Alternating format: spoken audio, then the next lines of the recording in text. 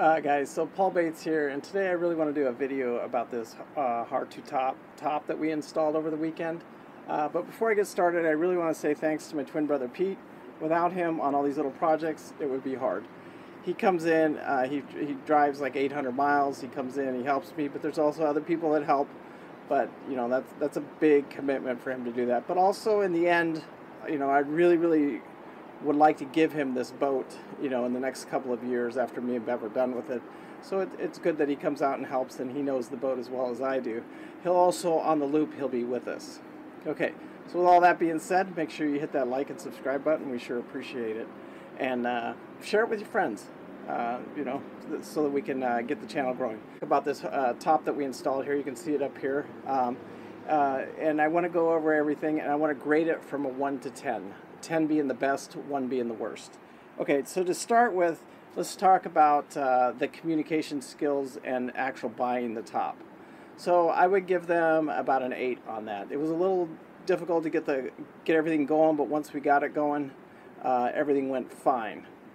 Communication. So after I bought the top, after I paid my down payment, I want to talk about communications and what it was like with the company.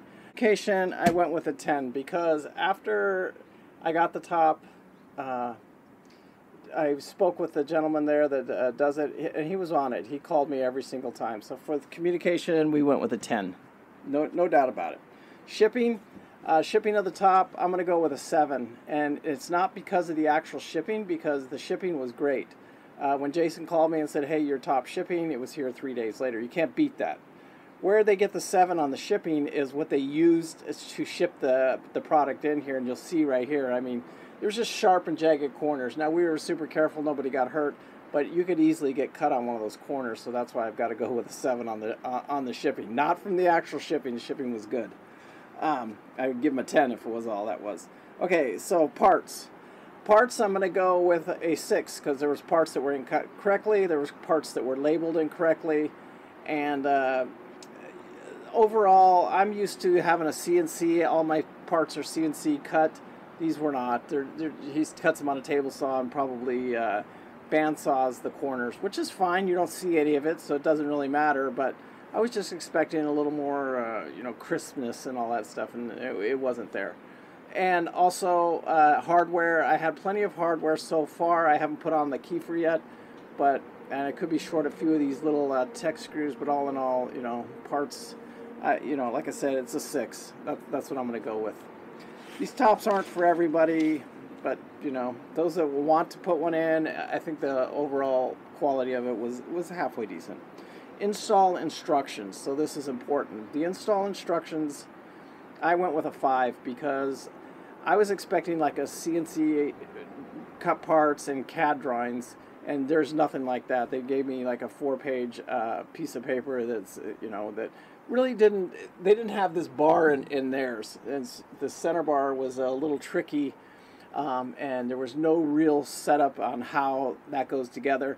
But we're pretty good installers, and we figured it out very quickly, and once we did, it went fairly quickly.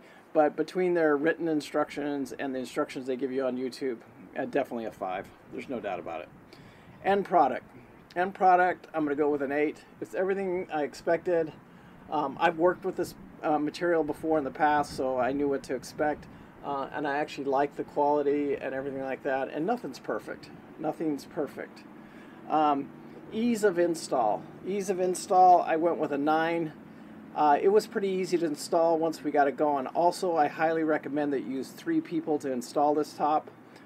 Because it was just a much easier, especially when you're on the water like we were. We were on the water, you know, in a moving boat, basically, and so that's what we had to deal with. A couple of problems that we had, I'll show you some pictures right here. Some of the parts weren't cut correctly, and I literally had to cut them in place, and I just used a skill saw, a small skill saw with a good carbide blade on it, and it was easily to cut.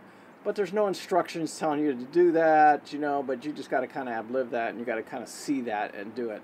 Also, I had to put a couple extra tech screws in. Those bend a lot, so I had to use a couple tech screws. There's nowhere in any instructions, nowhere in any videos telling you to put that tech screw in there, but without that tech screw, I wouldn't have got a good seal and a good bond with my silicone edging when I did it. So because of those, that's why I'm going to get it. I'm also going to keep you up to date here because I'm going to add some cross supports. I'm going to put solar panels up here, and you know, an anchor light, an antenna, and a couple different things on top of this thing. So I'll let you know how all that works out, and we'll also keep you up to date. You know, every 6 months I'll do a little video on a recap and let you know how the top's holding up.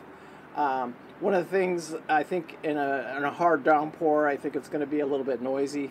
But we'll see. I haven't experienced any of that. Tonight will be our first storm. Actually, they're predicting one tomorrow. I'll come out here and see what it's like. Also, another thing that I noticed is the condensation inside here. The whole inside of the top here was wet from condensation one morning, but and I'm not sure once I get the enclosure on what's going to happen, but that could be an issue, and I may have to deal with that. And there's different ways I can deal with it, but that's just something just to give you a heads up on it and what to expect. Overall for the company, you know, I'm going to give them probably a good solid 8. But you got to remember, I'm hard, I'm crucial. I don't give anybody 10s, just 10s for anything. I didn't do it in my reviews when I was working for a big company. I don't. Nobody's perfect, and neither are these tops. But overall, the company did a good job, and I'm happy with the product. So, and I'm glad I did it. I was thinking about putting one on the back deck, but I'm not going to do it. I'm going to go with a regular hard top because eventually, if I kept the boat, I would put a dinghy up there, some storage and stuff like that. So I won't do it. But anyway, that's just my review on the hard to top and a little help with the installation for any of you guys that are thinking about putting one of these on. If you have any questions, you got any comments, please leave below. I'll get back with you. I'll give you my phone number. I'll talk to you before you order one. The company was pretty easy to work with, like I said. Anyway, Paul Bates, peace out. Love you guys, and thanks for watching. Appreciate it.